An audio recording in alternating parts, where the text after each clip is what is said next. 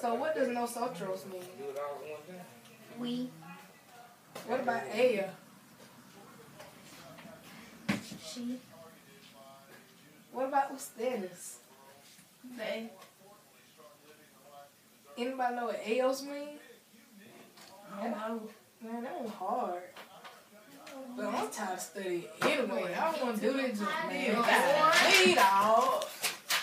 This is how we speak, yeah.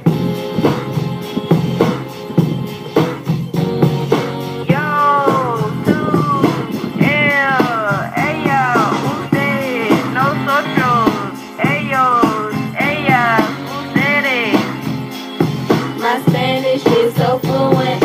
This is how we speak, yeah. Monday through Friday, and I feel alright.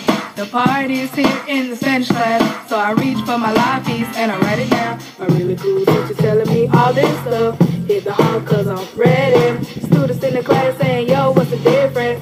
It feels so good in MP today. L.Yo.'s mean to pay properly for the guys, but we're about the ladies. L.Y'all supposed to sound right. You better get your study on if you want them A's.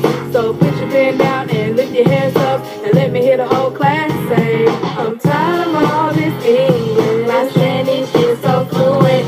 Subject pronouns, what's the difference? My Spanish is so fluent. Ellos, ellas, and ustedes. My Spanish is so fluent.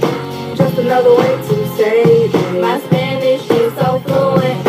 This is how we speak it. From English to Spanish. El, usted, and ella. Speak a little Spanish like it was my own language. You know it ain't be good for me. With this song, nothing less than a beat. L, cause the ladies lead. Like they're supposed to be. We need an A, y'all. L to you, P-I-A-U, you all know. That's subject and pronouns. Let me teach you guys. Now call me Spanish, no soldiers. Now call me sweet, and we got paid the way. So put your pants down and lift your hands up, and let me hear the whole class say, I'm tired of all this English. My Spanish is so fluent.